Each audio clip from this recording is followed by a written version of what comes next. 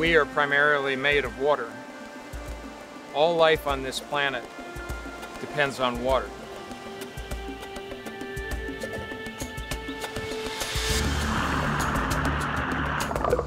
You can live in a place your entire life and see it in one way. You know, you sort of see it in a box. I want us to know where our water comes from. What we're doing here is telling a story, and there's loads of facts in this. You could chop this river up a million times and give us so many facts and figures and numbers and charts and all that stuff. But to really set the hook, you've got to make it personal, and you've got to make people care. I need you. Whoa! I got it. I got it. What this has helped me do is really try to open my eyes to how water intersects with our lives and with all life. There are a few basic things that we need to be alive. When it boils right down to it, there's a few things that sustain us. I always think about the creeks and the rivers being the arteries, you know, that move through the landscape. It's what gives life. Watersheds are, after all, communities. They're neighborhoods that connect us all. And what better way to do it than to travel through that watershed and to touch as much of it as you can. And I think it's important that everyone that uses this water understands, you know, what it takes to get it. We have this tiny little wedge of water that we all need to survive. We all need to be able to share it. We all need to be able to understand it. That's a pretty powerful thing.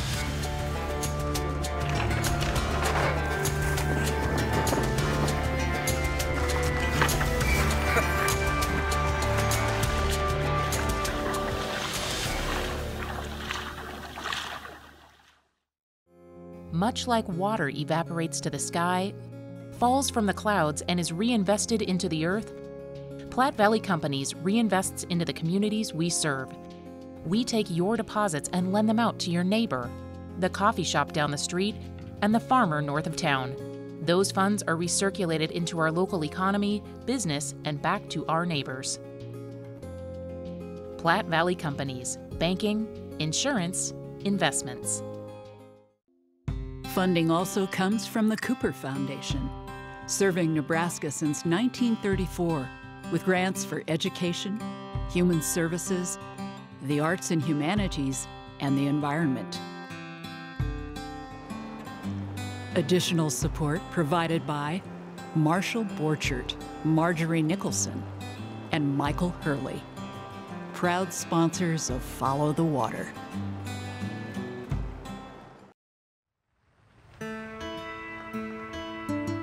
On a warm August night in Lincoln, Nebraska, friends meet to celebrate the anniversary of an adventure. Hope we didn't forget that it's our anniversary. It's our first. How about a hug? Oh, congratulations, my friend. No, I bought it. It's a journey that came to an end exactly a year ago today. Is this the one I used? Yeah, I could like refinish it maybe, but that makes it even better. I think this Follow the Water trip began with friendship. 105, 104. Filmmaker Pete Stegen is an expert cyclist and outdoorsman. Award-winning photographer and author Mike Forsberg has spent the past 20 years exploring his home, the Great Plains. And I don't know if a lot of people look at this place as having any value at a glance. I like going to places where you can get up really high and you can look and take it all in. It's just got a real spirit about it, and this is one of those places.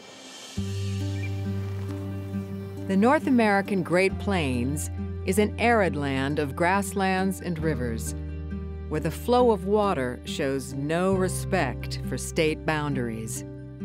What do you learn if you try to follow that water? Is this our channel? I don't know. You got to figure out how to do it. Where are you going to start? Where are you going to end up? And how long is it going to take you? It would be an adventure, as well as a process of discovery. They would follow a mythical drop of water for 1,300 miles through 3 different states.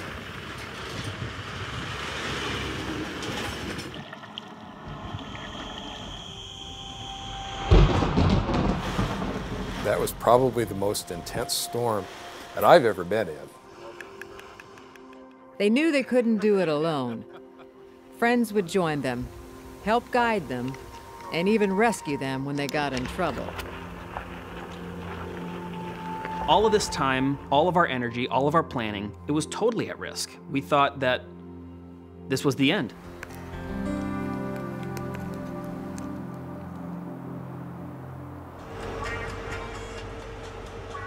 It's a 12-hour drive west from Lincoln, Nebraska, to the headwaters of the North Platte River in Wyoming. Pete's wife, Kelly Seacrest, drives the van that carries supplies for the biking parts of their journey. It'll take the travelers almost 2 months to bike, hike, and canoe from the Sweetwater River to the mouth of the Platte, where it flows into the Missouri.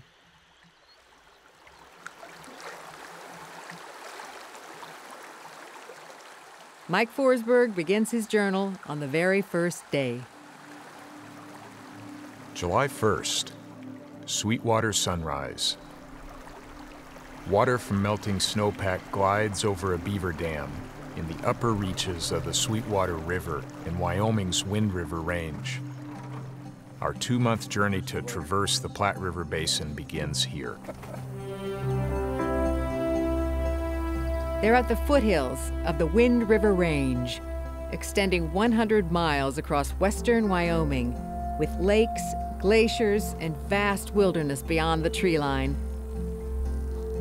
It probably would have led us to this trail that you see behind you. Renowned earth science professor Craig Thompson meets them at the start of the adventure. We're on the boundary between the Pacific drainage off to my right and the Atlantic drainage off to my left. And these are the headwaters of the North Platte River. If you can imagine a knife blade and a drop of water falling on that knife blade, well, part of the drop would go off either side.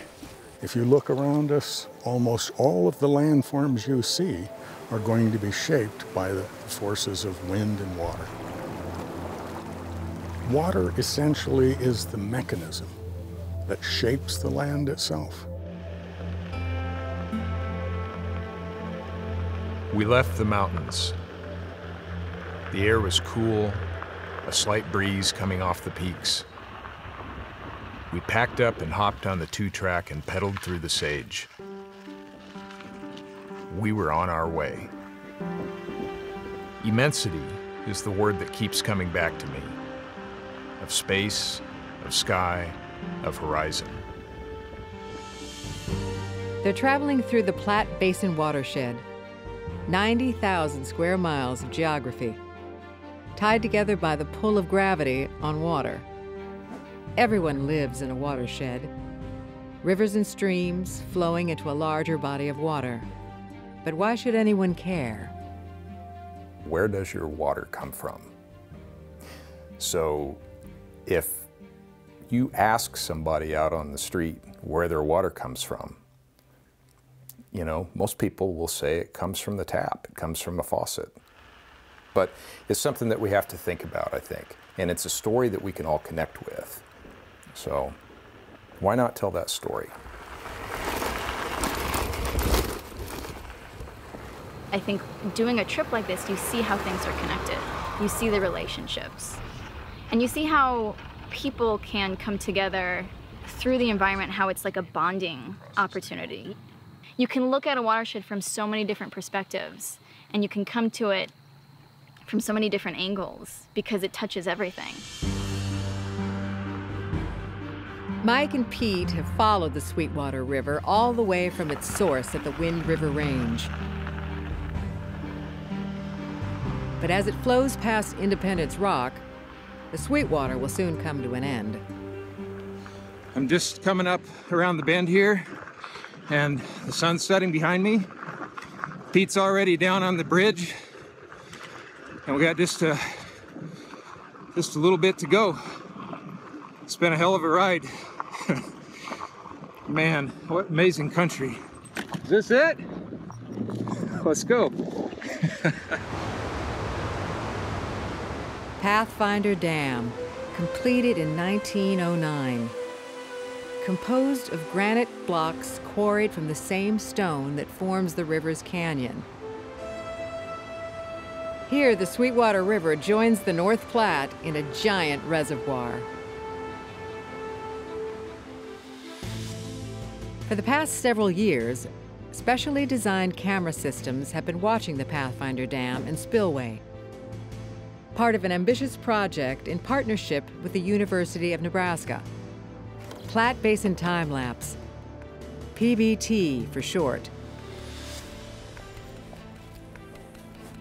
Mike Forsberg co-founded PBT in 2011 with artist and filmmaker Michael Farrell.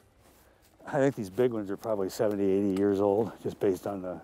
You can compress that time that would take a year or 2 or 10 years or whatever into seconds of video, and you can see the change unrolling right before your eyes in a way that you can't see it any other way. We all know what time-lapse pictures are. You see clouds scudding through the sky, you see flowers opening, things that happen on a short term. What we're trying to do is take that principle and apply it to a decade worth of change on this river system. There's a record that will have value that is not apparent to us because we won't be around to see how people use them. These are going to be very important documents a century from now. But to Forsberg and Farrell, PBT is more than a network of time-lapse cameras. It's a community of people who care about water. Friends who've invited them to install cameras in unexpected places. So we have 50, 60 cameras out on the landscape now. Each is a point on a map. So as we were moving through the watershed, we were connecting dots. And at the end, you sort of turn around and you look back and there's the picture, there's the story. The first chapter of that story ends at Pathfinder. Okay, you want to take a picture? Yeah. For me, the number one thing is water. I've been really drawn to trying to paint water and trying to capture it in different areas, whether it's rippling or the light reflecting, or if it's deep water or a river. When you draw something or you paint something, you get to know it in a different way. One of those. It's grits. It's grits. We're in the deep south. The easy part is over. Soon, Mike and Pete will be pushing themselves to the limit. Spoon for serving. Day 7. We've given up our bikes for hiking boots and backpacks. We've arrived at Lake Agnes, almost 11,000 feet above sea level. From here, our goal is to connect the 2 giant sponges that form the headwaters of the North and South Platte rivers in Colorado. And so, for the next 2.5 weeks, we'll be walking along the razor's edge of the Continental Divide, from North Park to South Park. Boil and boil. How does that go? Boil and... 2 friends have joined them, Lindsay Dalton and Carrie Harrelson. Carrie comes to Lake Agnes year-round. A couple of years earlier, in the middle of winter, he joined the Platte Basin time-lapse crew as they hiked up to Lake Agnes to check a camera. I got involved shortly after they installed the camera at Lake Agnes. They were trying to figure out how to get there in the wintertime. I said, well, ski to it. And they said, well, we can't do that. I said, well, I go up there all the time and ski anyway. I'll just check it while I'm there. It's much easier in August. Isn't the battery on this camera? For me, the first impression I had was, well, how beautiful to watch the time lapse, and not necessarily studying the water, but to look at the pictures.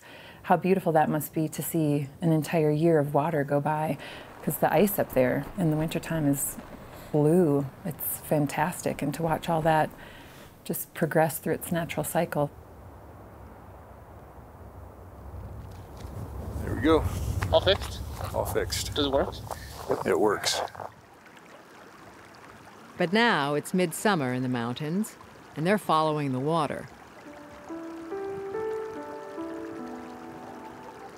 So we're gonna head down the ditch today. We'll go around, and then in, 3 days, we'll end up at Grand Lake, which is just over that hump. You can kind of see a little bit of Shadow Mountain Lake. As a kayaker and avid backpacker, Kerry knows this land well. He's planned every detail of the mountain hike. Everywhere we camped, there had to be water because we were thirsty and we had to cook. We had to store that water for the next day to take with us on the places where there wasn't water. When you're backpacking like that, water is forefront in every thought.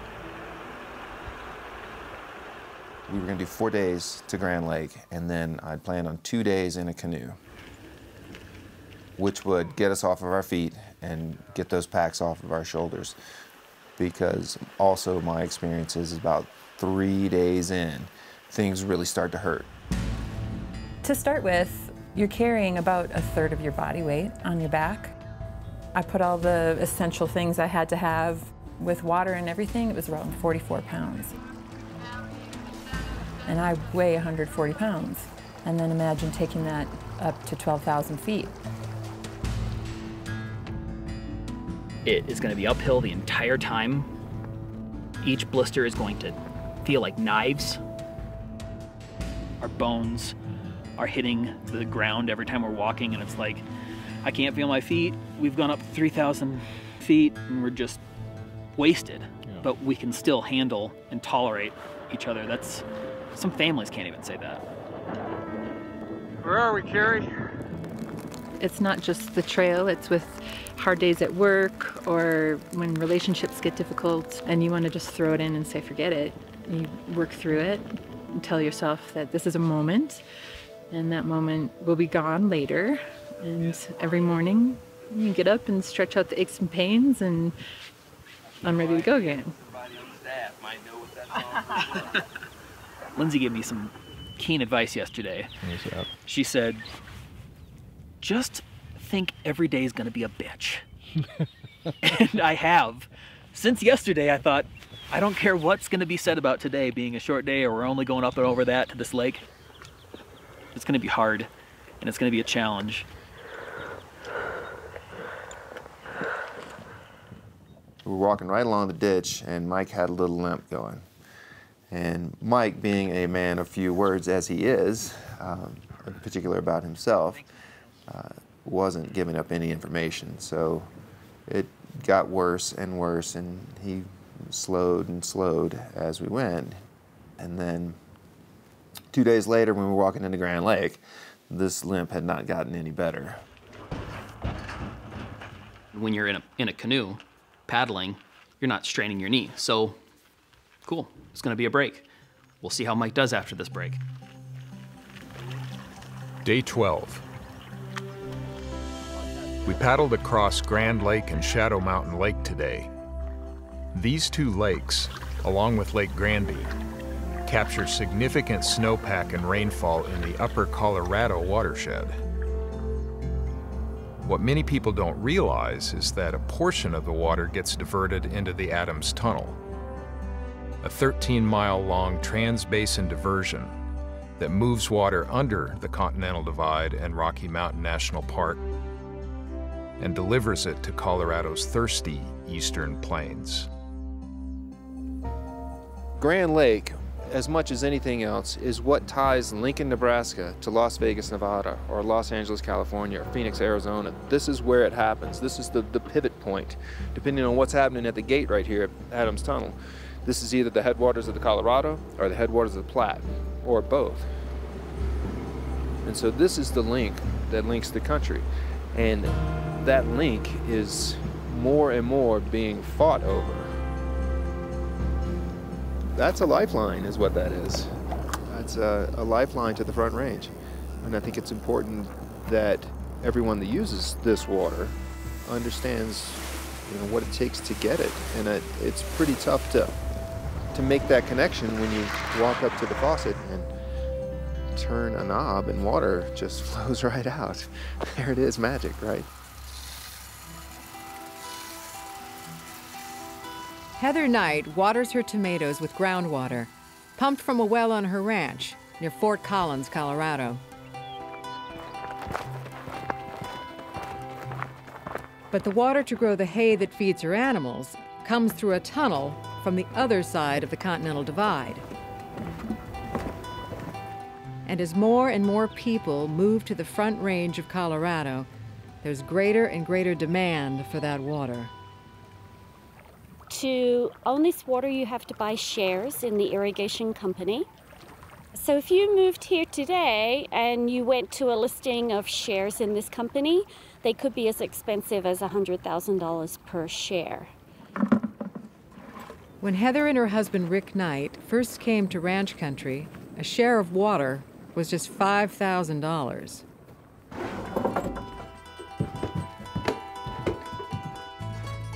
So when Rick and I arrived here, I really wanted to know this place like the back of my hand.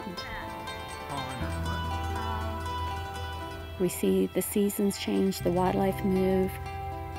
We watch the agricultural operations, we help our neighbors.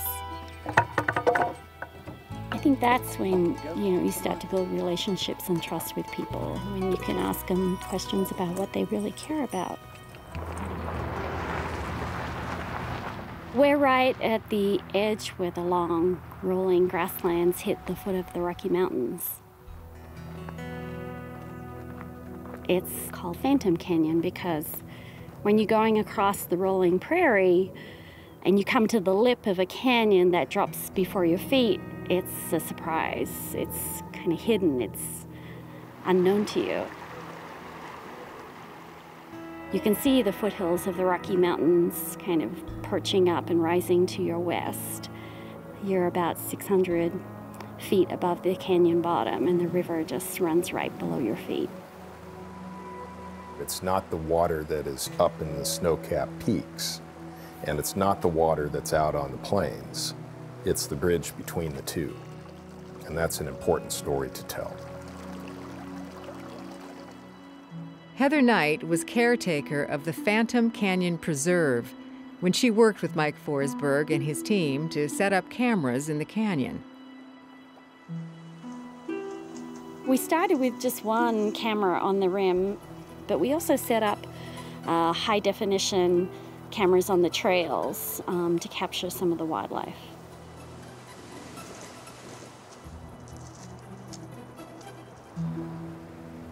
I remember when Rick and I were first living in Fort Collins, we went camping into the canyon, and I heard this song of this bird.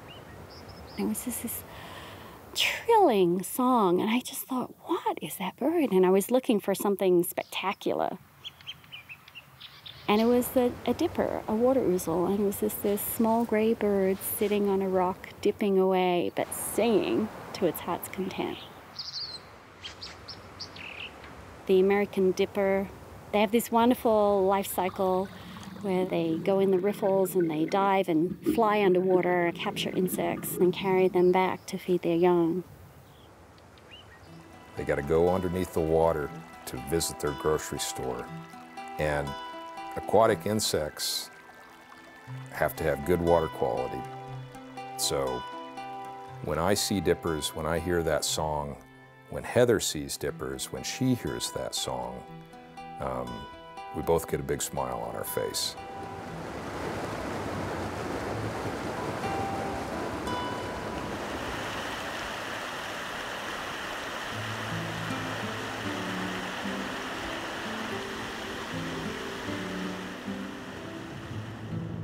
Day 13. Above 12,000 feet, we moved through a yellow blanket of alpine wildflowers as we traversed the Continental Divide, separating the Colorado and Platte watersheds. My knee started hurting way back in Wyoming while we were biking. And I thought it would go away with a couple days rest, but it didn't. He would stop and get down on his knees, take pictures of flowers and bees. So he was way behind. I was kind of in the middle, trying to not let them get out of sight, trying not to let Mike get out of sight, and trying to figure out where we were going next.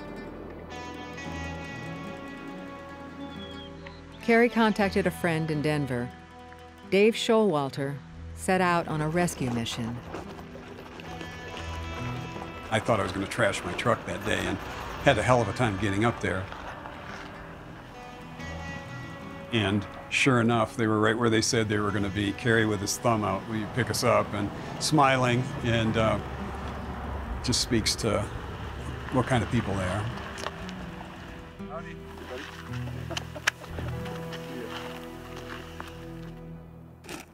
Mike took off with Dave to see a doctor. Everyone else kept going. We were a team at that point, and you never want to leave your team. And I'm glad that I was wearing sunglasses that day when I watched him go and disappear off into the trees, because I wasn't bawling my eyes out or anything, but I had tears in my eyes because it was just hard to see them go. I was down. I was bumming. And at the time, no one on the trip knew that he would return. I was afraid our team wasn't going to be complete. But do we finish the trip? I had no idea. Carrie or Lindsay or I should have packed a little violin, and I think we should have been playing it when he was not there, because it was sad. Our team wasn't complete.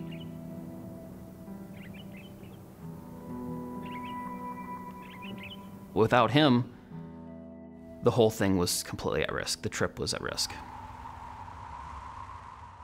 They had been preparing to climb Gray's Peak. At more than 14,000 feet, the highest point on the North American Continental Divide. When we made the plan, we were very worried if he'd ever come back. Emotionally, we were avoiding the conversation of what happens if his knee was shot. Mike just got the news that his knee's good. He got a cortisone shot, and he's like rip-roaring. Let's do it. Having him back part of the team, it was like, okay, we're back again. It was a huge relief. They spent the night at a motel in Georgetown, Colorado.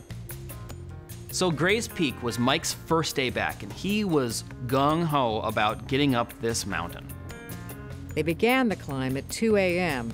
in total darkness and reached the peak at dawn.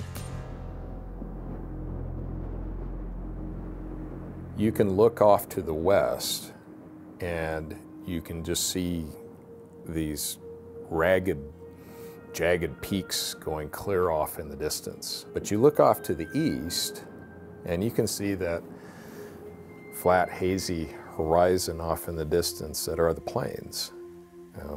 That's my home. And to get up there for sunrise and moonset at the same time on the highest peak on the Continental Divide, at the top of the Platte Basin watershed, it's the most magical thing.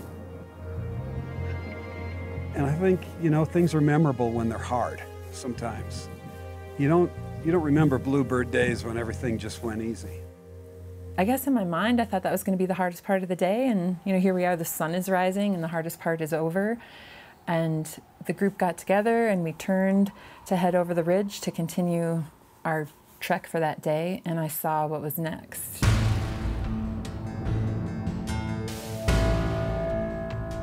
You're not walking a path anymore. It's up and down and scaling rocks and scrambling. But there was no other way to get there. We had to get from Gray's Peak over to Argentine Peak, and that was the way to do it. So we've just dropped about 3,000 feet from the top of Argentine. And I'll spin around and show you where we came from.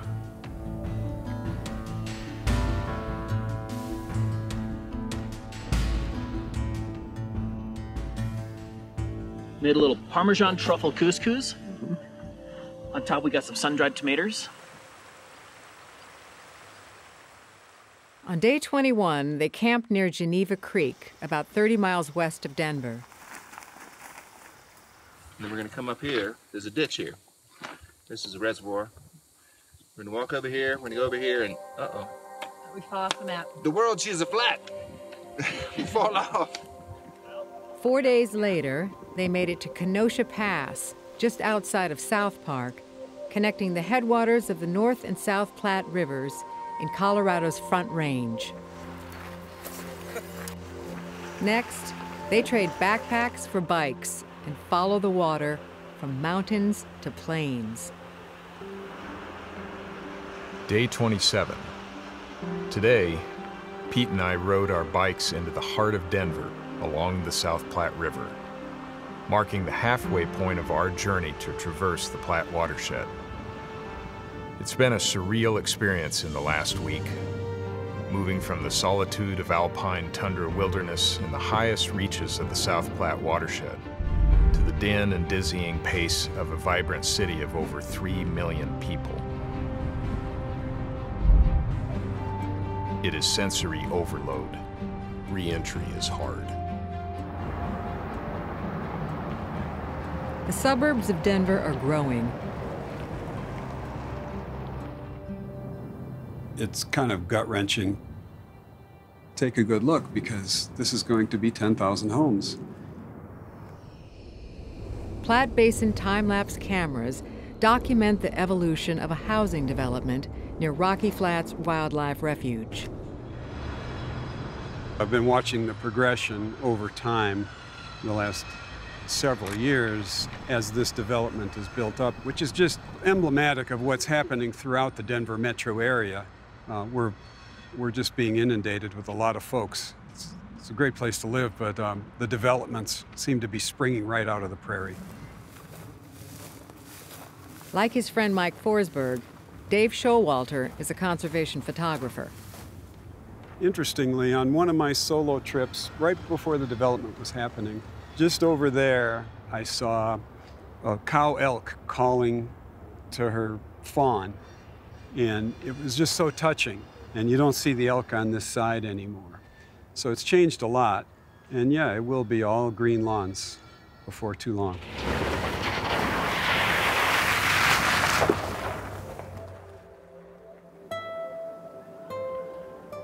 A PVT camera near a suburban golf course in Denver shows the ebb and flow of water.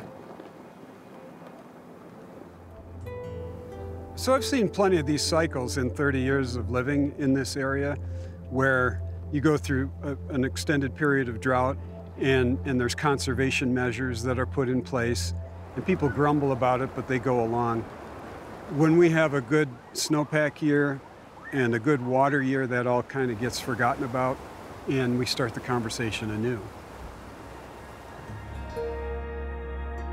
The one thing that impresses me the most is how much light there is radiating from the city. Like if you have a big cloud bank overhead, the whole business turns orange because all of that light is being absorbed in that cloud. And you get a sense of just how much humanity is just packed into this area right on the edge of the plains.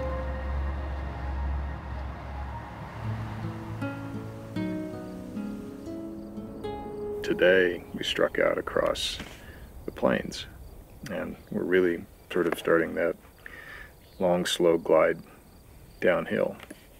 I love the mountains, and I miss them already, but I'm in love with the plains.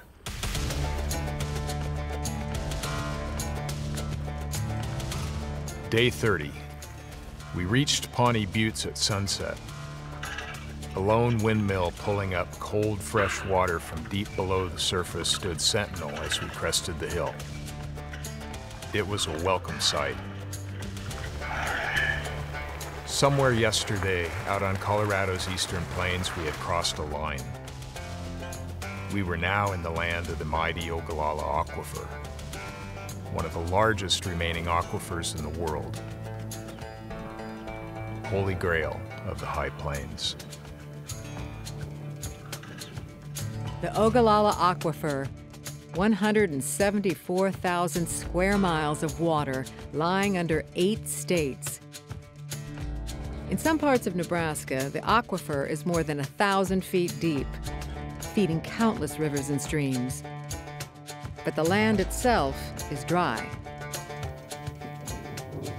When weather systems move across the Rockies, that air lifts up and it condenses, and all the moisture usually falls on the west slope. So when it gets onto the east slope and out onto the high plains, there's not much water left there.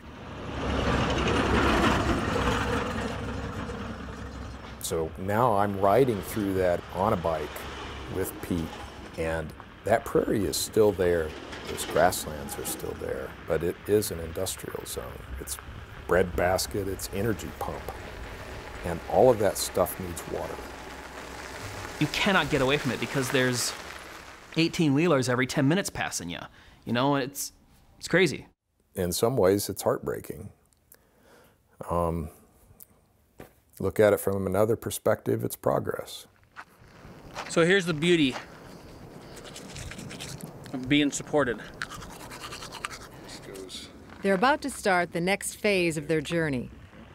Riding down the Nebraska-Wyoming state line. Yee-haw! They're headed to a place called State Line Gauge on the border with Wyoming. It's where we measure water that's coming from the state of Wyoming to the state of Nebraska. Every drop of water in the Platte watershed is spoken for. Time to trade bikes for a canoe. From this point on, Mike and Pete will be following the Platte, a braided river meandering east through a state named for the river itself, Nebraska, flat water, a river full of surprises. Well, that's a new one. Yep, it's gone. What just happened, Pete? Well, I'm having a little quicksand issue. And we only got one crock. So that's what we had to go over. Get around anyway, not go over. Go over and you're dead. We can get around it one way and do maybe about a quarter mile, maybe even half-mile portage.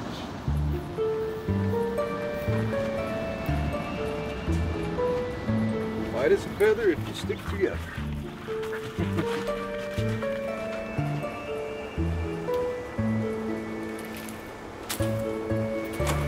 It's like walking a dog.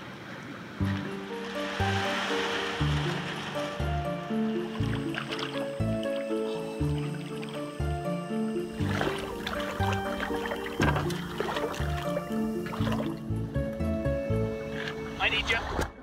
Whoa! I got it.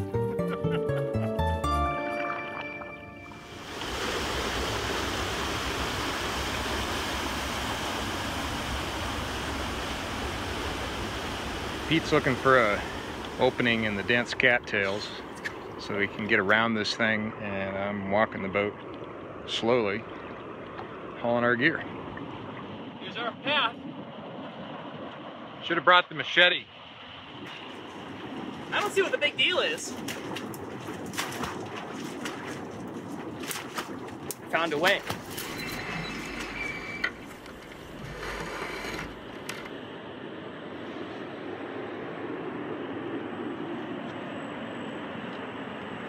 Nice work, Pete. You too.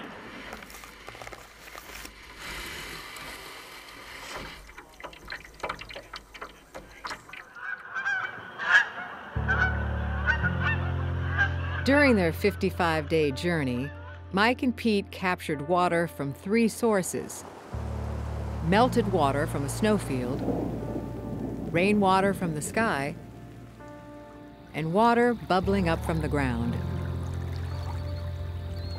It was on the North Platte River west of Oshkosh, Nebraska, and it was coming out of a spring from the ground.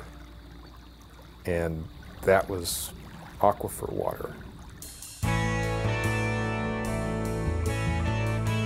More than 200 miles away in north-central Nebraska, a stream fed by the very same aquifer flows through the Nebraska sandhills. It's big ranch country, you know, it's prairie. And those ranchers are pretty damn good stewards of the land. And they know how to take care of their grass, they know how to take care of their water. The Schweitzer family has been raising cattle on land near the Calamus River for generations. Sarah Sortum helps run her family's ecotourism business, Calamus Outfitters, which brings visitors to the ranch. I think a lot of people don't think about the water. We'll always make sure that we tell them the water is very good and it's very safe to drink right out of the tap, but a lot of times they won't believe us. You know, they'd rather walk over to the store and buy another bottle of water, even though we tell them the water that you're standing over is the best water in the world.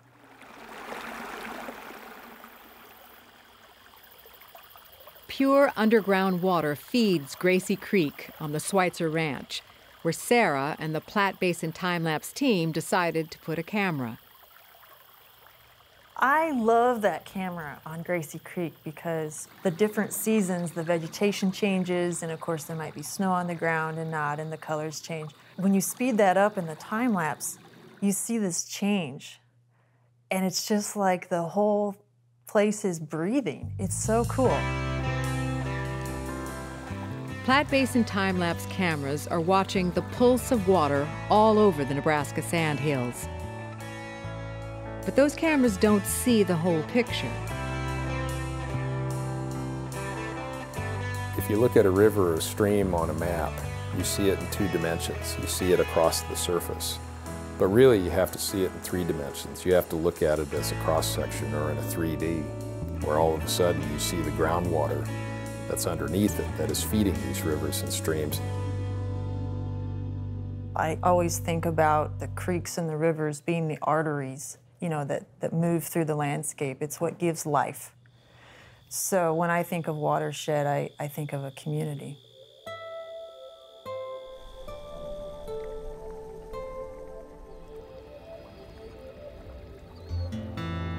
On day 39, the travelers approach Ash Hollow State Historical Park, on a stretch of the river infused with spring water from the Ogallala Aquifer. It was incredible because you actually got to stop and feel the spirit. We heard a heron take off, a great blue heron take off around a bend, and you could hear the feathers of it flying away. It was so peaceful and so quiet. It was magical. It was my favorite part of the river, for sure.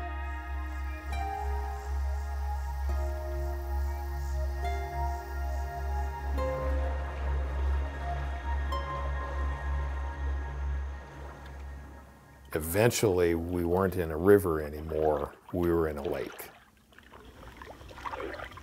The river becomes a lake, and things are going well, and the wind starts to pick up.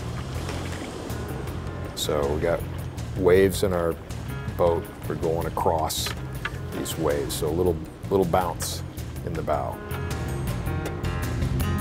They had entered 22-mile-long Lake McConaughey, created by an enormous earthen dam. When we entered it from the river, you cannot even see close to the dam. Like, it's massive. Once these waves started happening, we started thinking maybe this isn't safe. We ended up getting ourselves into a cove and making a phone call to Nate and said, I think we're gonna need some help here. Nate Nielsen is the foreman of Kingsley Dam. I was able to find them somewhere near Sandy Beach. There was a lot of work for those guys. They had a lot of fun, I think, but they were working hard. The next day, we threw the canoe in the back of his pickup truck. We drove out and past the end of Lake McConaughey, and he put us back on the river below the Keystone Diversion. And we were on our way again. Portaging canoers over Kingsley Dam is not in Nate Nielsen's job description. And then this gate swings open and closed like this. And Nate maintains the Morning Glory, which releases water from the lake. He keeps the hydroelectric plant running and controls the rooster tail, which puts oxygen in the lake below the dam so that fish can survive.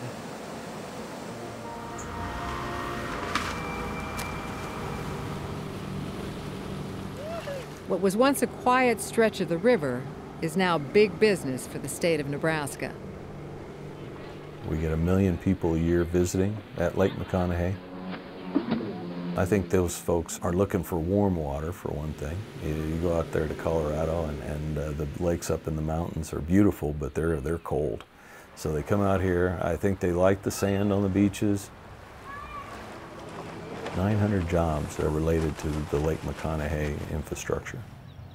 So that's huge, that's gigantic. The water that we use after Lake McConaughey that goes downstream, irrigates all this ground east of us here, they talk upwards of $800 million worth of impact. There's a PBT camera watching Lake McConaughey as it rises and falls, year after year. Some years are better than others. The droughts are the worst. If you don't have anything to work with, that's no good. Nobody wants the worst of the worst on floods. But a little bit too much water is a lot easier to deal with than no water at all. It's nice to be able to tell the farmers in the fall that, yeah, there will be enough water for next season.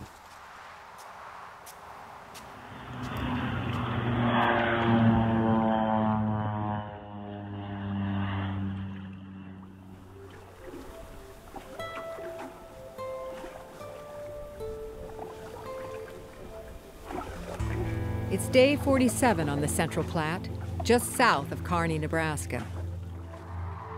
For years, Mike Forsberg has been coming here to witness what many call one of the greatest wildlife spectacles on Earth. That's March, and almost 20 million sets of wings all pushing through that valley in the springtime. So to be on that river in the middle of summer, in July, in a canoe, it's just very different, you know? It's not a rock concert. It's more like a small little ensemble. It's very soft and elegant.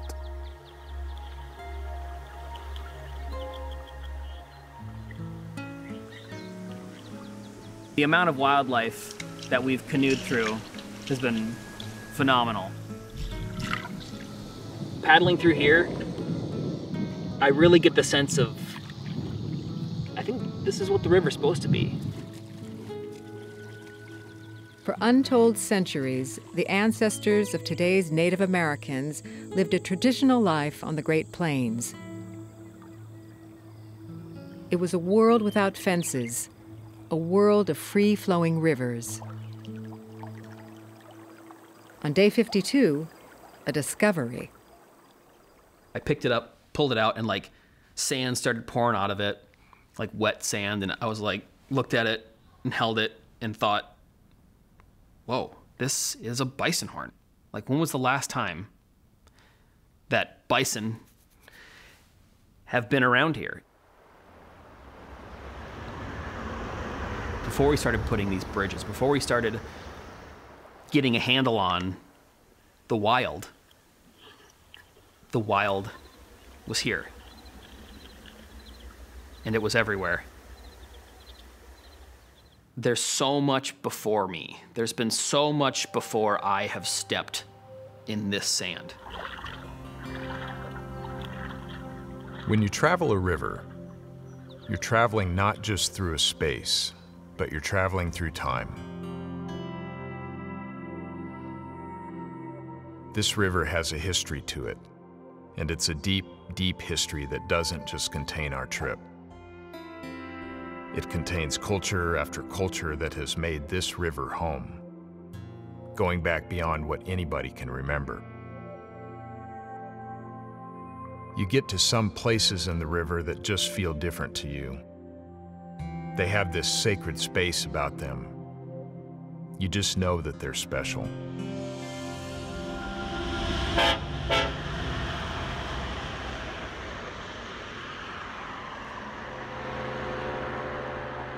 They're coming closer to Nebraska's biggest cities, Lincoln and Omaha. Mike and I completely immersed ourselves in this watershed. And I think all of those things connected, and it just led you back. It led us back home.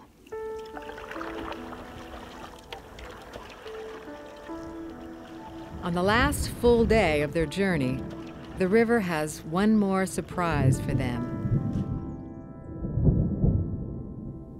I had the tent set up, and darkness had fallen, and there was lightning flashing off in the distance. It's almost like it was a show for us, you know, it was like building and growing and lightning.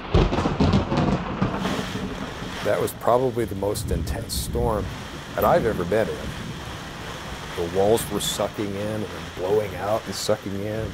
It was crazy.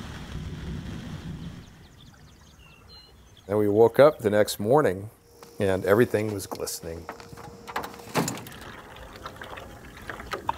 The river had risen almost to flood stage, and the clear river with braided sandbars that we had been paddling through for several days prior all of a sudden was a chocolate milkshake with, you know, huge piles of foam and huge upwellings coming from below, you know, like just big belches of water coming up. And we sort of looked at each other and thought, well, we got like 14 miles to go and we can't stop now.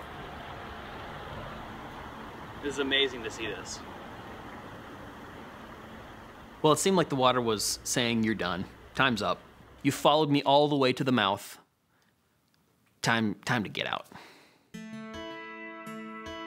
We have reached the place where the Platte River becomes the Missouri.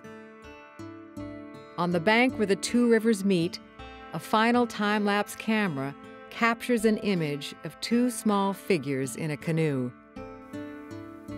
And if you look real close, you can see Pete and I in that boat, in that frame. Coming around this corner, Mike and I were like, well, maybe it's a little further. And I'm looking at my Garmin, looking at a phone. It's like, no, I think it's right here. I think we're right next to it. And before you know it, we're mixed with the Missouri River. And it's like, oh my goodness, we made it. They've followed a mythical drop of water over 1,300 miles through the entire Platte Basin watershed. They're exhausted, but they accomplished everything they set out to do. Good to see you. For 55 days, we were never more than a couple feet from this water. I mean, it was an intimate experience, and we're lucky enough to have done it. So this comes from snowpack. Mike and Pete pour the water they've collected from snowmelt, rainfall, and the aquifer into the river. This river is me. This river is you. You should care where your water comes from. I think it's so fundamental that we almost overlook it. Ready?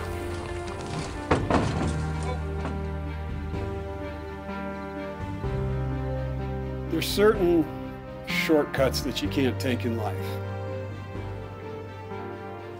And if you want to tell a story, a big story, an important story, I think you have to have a tactile feel for the landscape.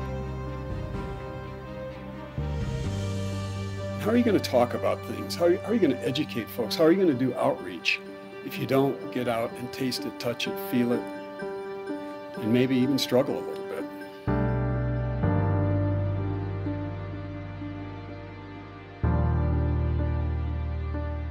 We've gone from mountains to plains.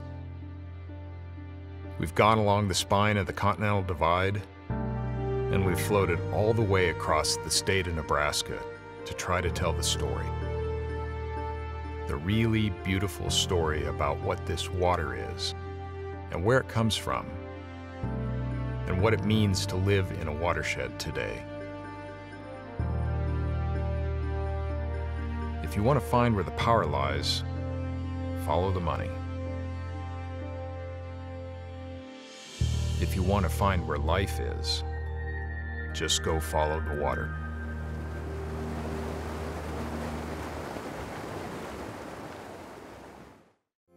Much like water evaporates to the sky, falls from the clouds, and is reinvested into the earth, Platte Valley Companies reinvests into the communities we serve.